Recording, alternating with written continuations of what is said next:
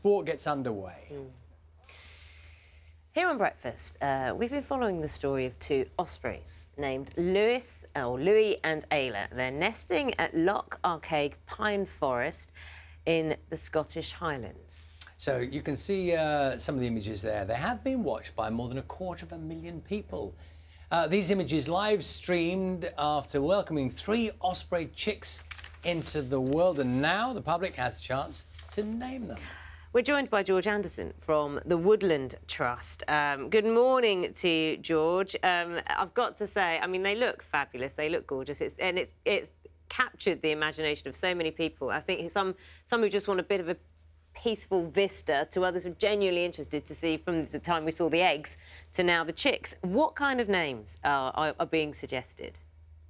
Well, we've had discussions for names been running over the week, and we've had a couple of thousand suggestions. It's been really difficult to boil them down, but what we've got is 4 sets of 3 names, so people would be voting between now and Sunday night on 4 possibilities for them, and those are Doddy, Vera and Captain, in honour of Doddy Weir, Dame Vera Lynn, and Captain Tom, who's obviously been a big hero this summer. Ali, Bally and Bee is the second choice, which is from a Scottish lullaby, Coulter's Candy. There's quite a lot of Norse and Celtic mythology was coming through. So we've got Hagrid, Boudica and Merlin.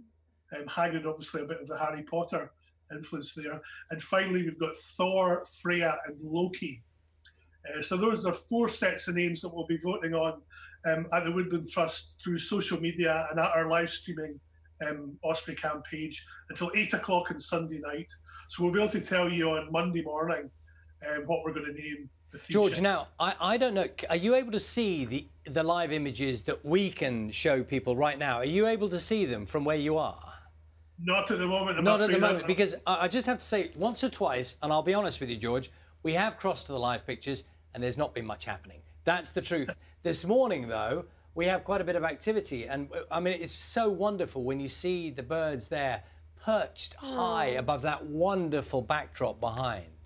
The thing I would say is when you look at the size of them, keep in mind that one of them was hatched on the 29th of May, and the other 2, the 1st and 3rd of June. And they've literally gone, if you think about the timescale, it's just incredible that they've got so big so quickly, and that within a month or 2, they'll be flying thousands of miles to West Africa.